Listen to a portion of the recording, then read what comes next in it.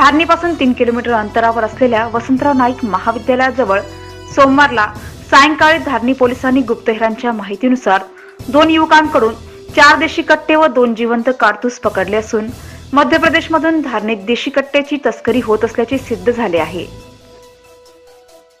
प्राप्त माहितीनुसार धारणी शहरात मागील 2 वर्षापासून लखबीर अकालसिंह खिंची उर्फ लकी वय 19 वर्ष राहणार पाचोरी, संजय सिंह जसपाल पटवा वय 21 वर्ष राहणार पाचोरी, तालुका खकनार, जिल्हा बुरहानपूर हे दोघे चाबी बनवण्याचे काम करण्यासाठी धारणीत येत होते।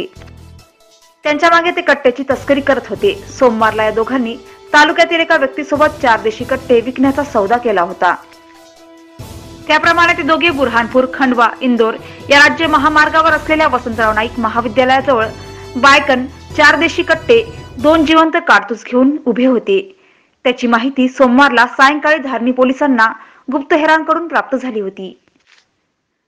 त्या माहितीच्या आधारे सायंकाळी 6 वाजताच्या दरम्यान सहायक पोलीस निरीक्षक तांबे, सहायक पोलीस निरीक्षक कानोपात्रा बनसा, PSI भारत लंसते, अरविंद सरोदे, रवींद्र वराडे, प्रभाकर डोंगर डहाके, गणेश यांनी सापळा रचून या दोघांना अटक केली।